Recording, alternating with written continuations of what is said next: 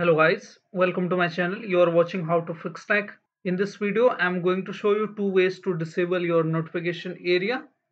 Like these are the notification.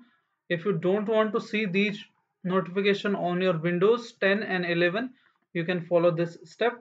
First step is for Pro version and the above version, which is Enterprise and above version, not for Home. I will show you in the second method that go to search bar, then type edit group policy. Like this, you will see the option of edit group policy. You need to open that, or you can press window plus R button together and type a gp edit.msc. You need to have admin rights for opening this and modifying. Double click on, first click on user configuration, this part, which is the second part of this editor. Now double click on administrative templates, like this. Now you need to double click on start menu at taskbar. Double click this option. Now locate the remove notification and actions. Scroll down, scroll down, scroll down. Now you can see this option. Remove notification and action center. Underneath show additional calendar. This is the option. Now double click on this option. As it is not configured, it means that it is already enabled by default. Double click on this option. Now you can see, you can read out the policy here. These are the how it will take effect on your system, because notification, all the notification will be disappeared after enabling this option, and you will require a reboot. So enable this option.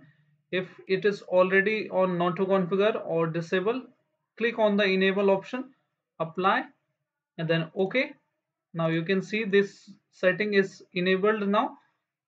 Now restart your system. Now after enabling this, you will not be able to see your notification here, like this. You can see the notification is not clicking on, you can see, and you need to reboot your system first. In some system it is enabled without reboot. Like in my system it is disabled and notification area is disabled without rebooting, but in many systems you need to restart your system to take effect. Now if you want to enable this option again, double click on this option and set as default, which is on not configured. Click on apply and then OK. Now see, now you can see the notification area is enabled.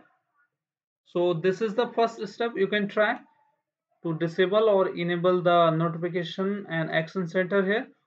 Now close this. I will show you the second method with the regedit, which is registry editor. Press window plus R button together and type a regedit.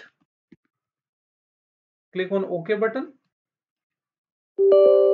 Click on yes when prompt opens. Now you need to double click on H key current user, this option, which is second option. Now double click on software, like this. Now after double click on software, look for policies, this option. Double click on this option. Now double click on Microsoft. You can get this path in my description box and you can follow this path. You need to click on Windows, double click on this option. Now look for Explorer. In my system it is not available, so right click on Windows and click on New, then Key, and name it Explorer, like this. Explorer, hit enter, and after double click on the Explorer which you have created, like this, and go to right side, then click on New and then click on dword 32-bit and type a disable notification, and should be capital, starting letter should be capital,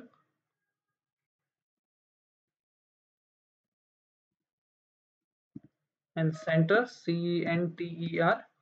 Now hit enter. Now we have created a key.